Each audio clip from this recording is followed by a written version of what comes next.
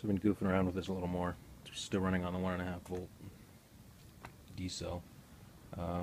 Capacity's still over there. I put a little wax around the top of this one, top of that one, just so that it would make it easier to get it close without having to short. Yeah, so there's an interesting coupling effect going on. So let's show you the waveform. Right now this coupling is in effect. It's running at about 1.1 megahertz, but if I take my finger and just touch it to this other coil, now look at the waveform, we get not a hell of a lot, right? That's maybe 3 times slower.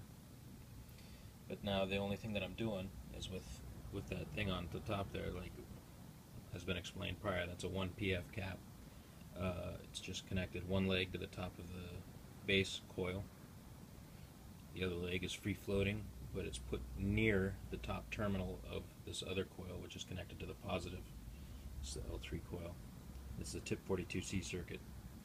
This coil is also connected to the positive, and that coil is connected to the negative. And I've actually ended up moving this coil, which was over here more, over to the right to be more of a shear influence on the positive and negative. So this is positive, this is negative, and this is the base coil. And these are the two 5-wire pancake coils put in series now, which curiously, when I first put them in series, there wasn't any real noted difference in the waveform. So it didn't double like I would expect it to with an increase in turns while having the current halving the current. Anyway, so what I do now though is to bring that back into oscillation. I take my finger and I bridge the gap here. I touch this top coil and I touch that coil and I let go. And then look what happens to the waveform. The waveform jumps back up to that 1.1 megahertz and it gains amplitude in terms of spikes and peaks. Spikes with peaks.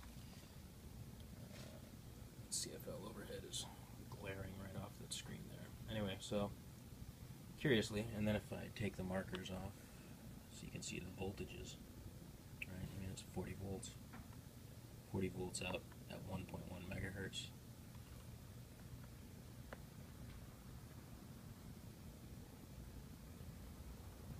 From a 1 volt in battery. And that's at 0.5 microseconds division.